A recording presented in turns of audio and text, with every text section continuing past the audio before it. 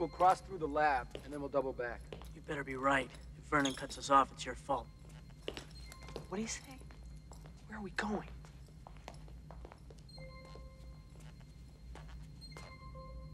School's not out yet, kids, and in John Hughes' The Breakfast Club, it seems like school will never end. People say that life is just like high school. Well, if that's the case, then high school is an awful lot like detention. You're stuck in a place where you don't want to be, with a bunch of people you don't like, and you're told that it's for your own good. Well, well, here we are. But actually, The Breakfast Club has a lot to teach about dealing with authority, about respecting the individuality of other people, and about understanding the inner lives of those very mysterious creatures, the American adolescents.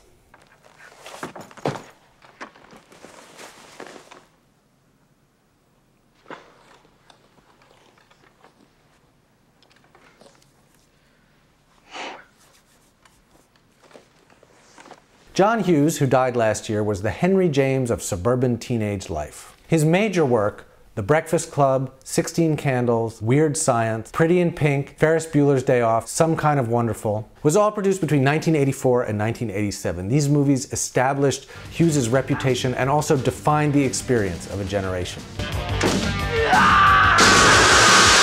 In The Breakfast Club, 5 students have been summoned by their despised principal for Saturday detention. All right, people, we're going to try something a little different today. We are going to write an essay of no less than 1,000 words, describing to me who you think you are. There's Judd Nelson as the burnout, Ali Sheedy as the freak, Emilio Estevez as the jock, Anthony Michael Hall as the brain, and the princess of 80s teen cinema, Molly Ringwald, as the princess. I can't believe this is really happening to me. Each of these kids has assumptions about the others, and the movie begins by confining them all to their stereotypical identities. But the movie doesn't stay in this place for very long. As the day goes on, the assumptions that these characters have about one another and about themselves are questioned, complicated, and finally shattered.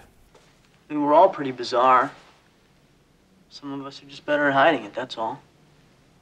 Oh, you bizarre. In the course of The Breakfast Club, the 5 characters grow up. Can't think for himself. They learn to stop thinking in fixed categories and to accept ambiguity and nuance.